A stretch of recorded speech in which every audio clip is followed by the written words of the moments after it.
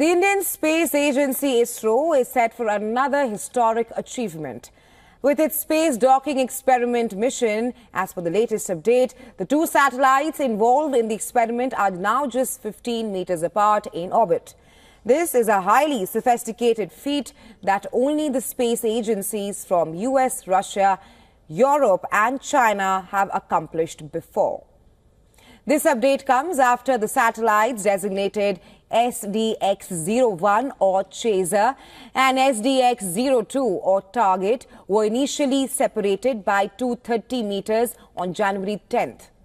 Each satellite weighs 200 kg and carries multiple sensors and cameras. Over the last 12 days, the satellites have been moving closer to each other gradually, and India launched the twin SpaDeX satellites on December 30th aboard the PSLV rocket. The rocket lofted the two satellites for 70 kilometers above the Earth. Docking technology is crucial for India's future space missions. And our principal correspondent, Siddharth MP, has sent us this report from the Satish Dhawan Space Center in Sriharikota. Take a look. As we speak, the Indian Space Agency ISRO is now just moments away from making history. ISRO is now performing what is known as space docking, and as we speak, the ISRO SpaDeX satellites are barely 15 meters from each other. Let's remember that this is a very crucial phase, and the satellites are at a phase where they can see each other, and ISRO has also shared visuals or camera images captured by one satellite approaching the other.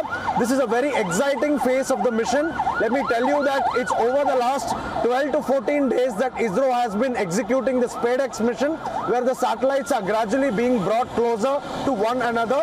These satellites are traveling at more than 28,000 kilometers per hour in space. They're 470 kilometers above the surface of the Earth.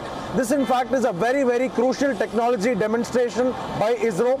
So far, only US, Russia, China and Europe have performed space docking, and space docking is a crucial technology that enables ISRO's future missions such as Chandrayaan-4, which is to bring back samples from the moon, and also other missions such as the Bharatiya Antariksh Station, where ISRO wants to build its own space station by the end of this decade.